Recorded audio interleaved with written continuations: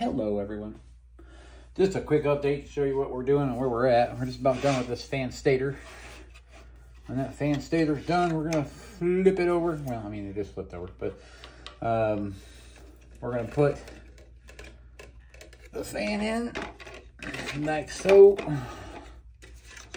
except a bit more gracefully next time.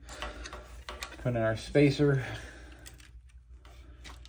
put in our bearing, that's seated in there, epoxy this into place, and then you can kind of see where we're going. That's actually a pretty stable system right there, I would say. Yeah, looking pretty good so far. So it's spinning nice and freely. That's what we want to see on that outer side. So yeah, everything is working like it's supposed to. It's going to spin pretty good, I think.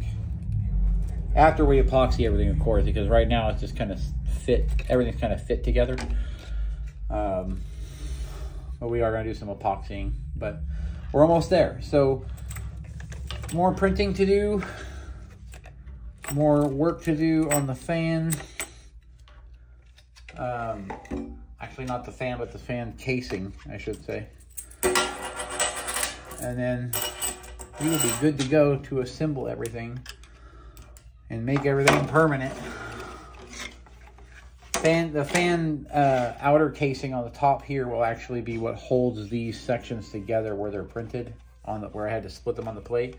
So they'll overlap, and that'll keep everything nice and tight. So almost there.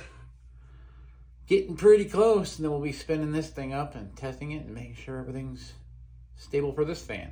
Then we'll start printing the ductwork. Or we'll move on to the second fan out of the 4. But we'll see where we go from there.